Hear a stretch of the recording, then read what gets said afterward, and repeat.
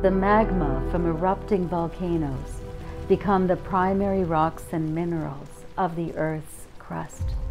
And these are the clay and glaze materials that the potter uses for their art.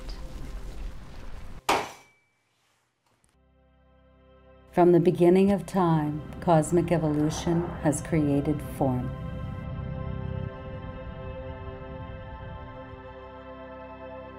It's change and diversity rolled into one. All creation is an ongoing metamorphosis happening all around us and within us. It is the art through which life itself develops and expresses itself from wherever life is. I'm depicting the mountains as female to depict the earth as alive and taking care of us. So what I like to call my womanscape basins are not meant to be nude females on a bowl. They're actually going to turn into living mountains. And you know, when I'm doing this, it's not lost on me that that's exactly what the earth actually does. When glaciers move, they carve their paths through valleys, creating the valleys that we hike and walk into. Potters all over the world dig their clay from the living earth, and approximately 80% of the earth contains clay. We usually look for it where streams or rivers once flowed. It's made from mountain minerals, combined with plant life and animals from long ago, all the ingredients of soil. Because they're the smallest particles of soil, clay particles stay suspended in water, allowing them to be carried down the mountain to settle slowly in calm water. This is a riverbed, the Kootenai River, and we've found some clay deposits underneath. The top layer is silt. It's a bit heavier than the clay particles itself. The actual clay is going to be underneath it. Then in this case, the clay is green. This is the ground, silt, and then the clay. This is how our ancestors made pots millennia ago. And here we have it. The clay story continues from here to the studio. Throw a 4-pound bowl. Looks like it's almost 4 pounds. There we go. Clay is crystalline. So we wedge it basically to get some of those air pockets out. And I'm putting a lot of pressure on and pushing it. It creates these layers that are folding in on itself, and it's helping that crystalline structure glue together. And it also helps get rid of the air pockets. And it creates the form that I really want it to end up being for the wheel. The shape of the human heart. I like that image because when we put our heart into our work, it's a different kind of intelligence. The centering process really works with a play of opposites.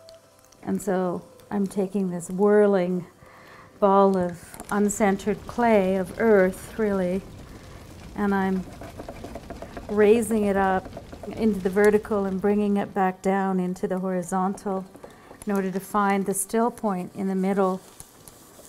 I'm using all my strength to bring in the tension, but before I let go, I have to soften that tension.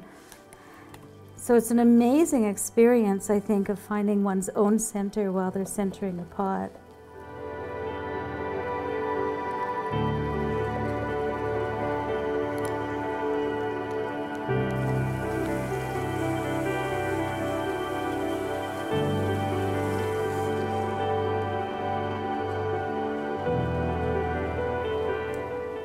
Going to trim the bowl.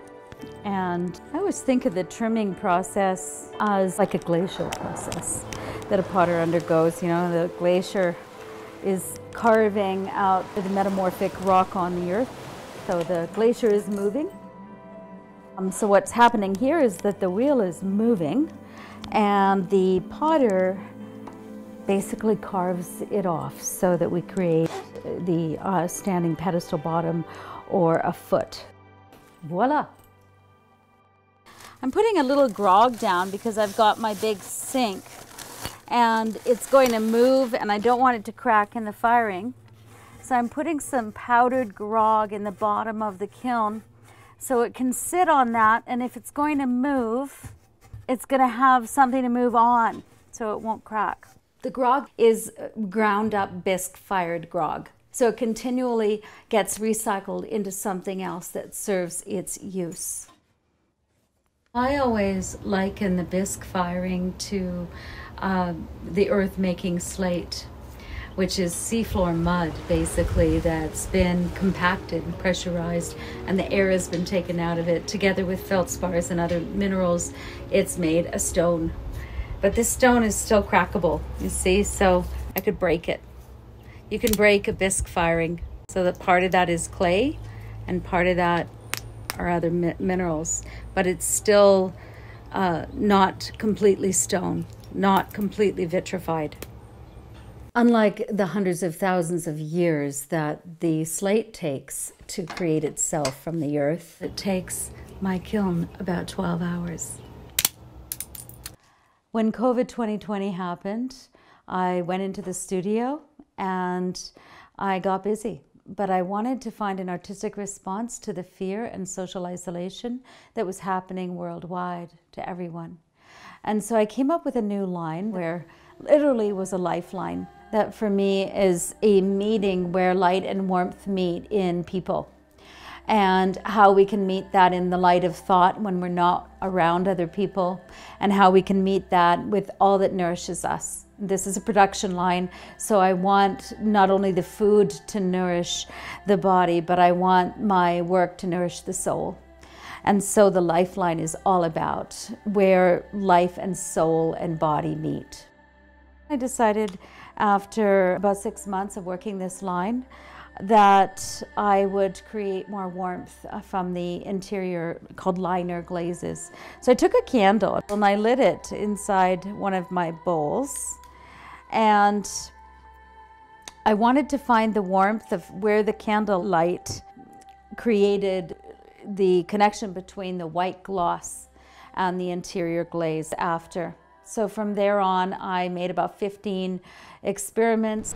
I'm wanting to turn a traditional green glaze into a golden honey, warm, orangey glaze that pools at the bottom. It's also going to be what we call a liner glaze for the inside of my work. This is just a series of different ingredients that I have, as though you were going to make a cake. I'm making a glaze.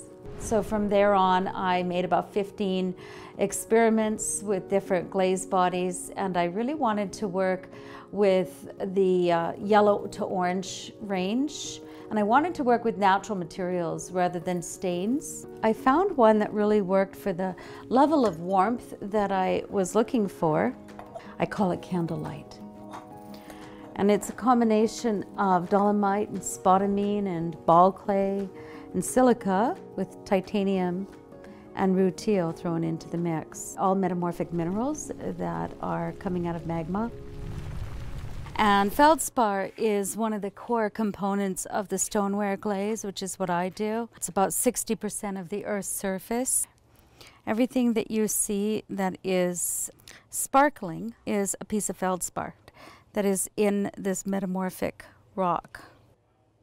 So this is a big bucket of candlelight glaze, and I usually stir it inside out and backwards so that the mineral particles and chemicals merge. You always do the inside liner of a glaze first. So I'm going to pick that up, pour it in a couple of things, and now I'm going to slowly pour it out.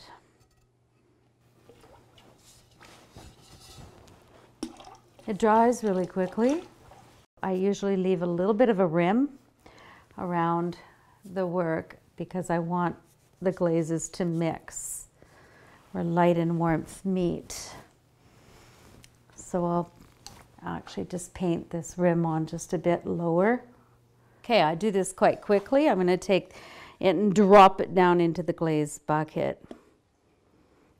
And take it right to that top. And lift it up. So now I'm going to put my lifeline in. And I sometimes use a ruler, but sometimes I just like the human touch. And that's it. And I go across and do the same thing on the other side. And I like to put a turquoise glaze on, which for me represents water. I'm going to be taking a little bit of my candlelight glaze and bringing it down into the lifeline. And I finish off with a little underglaze, little orange. And you see it's going to fire out a little differently than what it looks. It looks very subdued, but it should pop.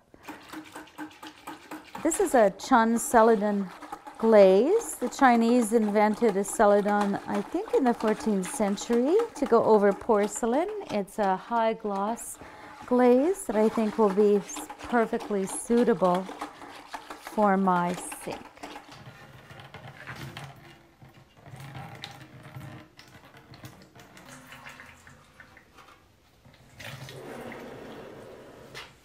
So my work has been glazed and is ready for the final stoneware firing. And the soft powder here will fuse together and melt in what is like the igneous process of the earth. And as it melts together, it changes. So the rutile becomes that beautiful, warm candlelight glaze I was after on the inside. We'll see that when we pull it from the kiln. And the outside lifeline of underglazes and stains will merge with the high white gloss, and it will become a chemistry of color. The metamorphic process of the earth is actually in the clay body pot itself. And the clay actually melts completely and fuses together and becomes impermeable, which brings it full cycle back to stone, which is back to that metamorphic rock. So my kiln is like a mini volcano. What takes lava weeks to cool and harden on the surface, or hundreds if not millions of years to cool and harden under the surface, takes 17 hours in my kiln firing. Every potter works with time and temperature when they work with their kiln mode. What we do is we hold certain temperatures for certain amounts of time so that the liquid magma, you could say, on the outside of our pots have time to crystallize and flow in just the right way so that we can create the look that we want. We experiment all the time. Mine is a 17-hour slow cool down from a stoneware cone 6 glaze clay body. This is the candlelight glow, and it's glowing. And the gloss white glaze that looked matte is now gloss with the underglazes. And it's bled a little bit, it's dropped down, and the rutile went from the gold to the light yellow to a little bit of an orange as it met and fell. So here she is. These are the female hills stacked and piled against the sky. They are sleeping. Poem by M.C. Richards.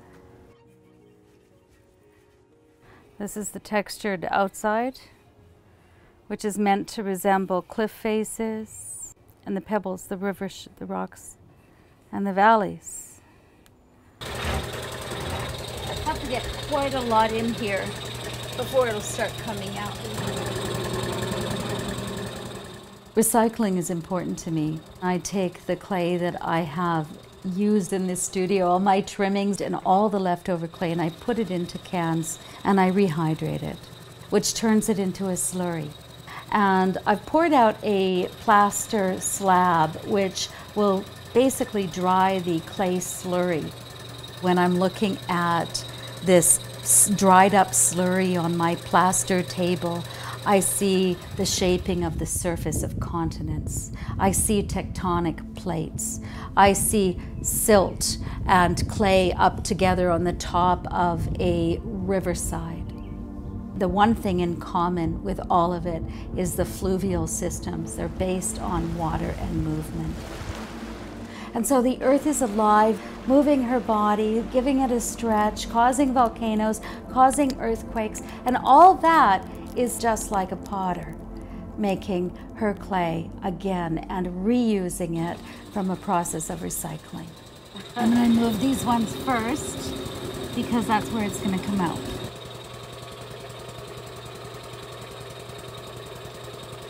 I might be using a pug mill to churn my clay through, and the vacuum pressure that it causes in the middle of that churning will suck the air out of it, just like the bottom of a clay bed, while the minerals are pouring through and creating a solid form that I can once again make new pots from. Here it comes, fresh recycled clay. I even recycle plastic bags that the original clay came in. I just wash them out and reuse them for more pots. When I built my studio, the excavators dug up clay pieces that had clearly been primitive fired and made into sculptural pieces. And I have now planted them in my garden, and they're slowly returning back to the earth.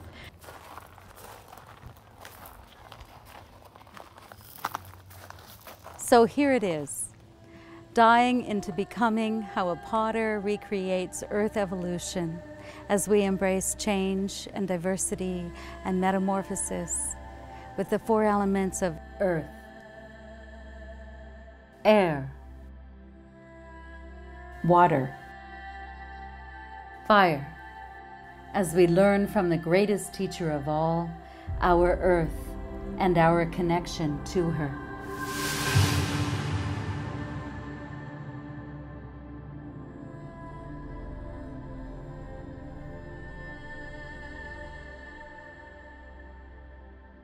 Potter, this flat plate, this ladle and bowl, clay whirled on a wheel, raised slowly to the table. Straight and curved are primal gestures, take and give, speak out about the way we stand and breathe. Every leaf is saucer for the bread. Every falling drop prepares its cup. Always we are eating and drinking Earth's body, making her dishes. Potters, like sun and stars, perform their art. Endowed with myth, they make the meal holy. MC Richards.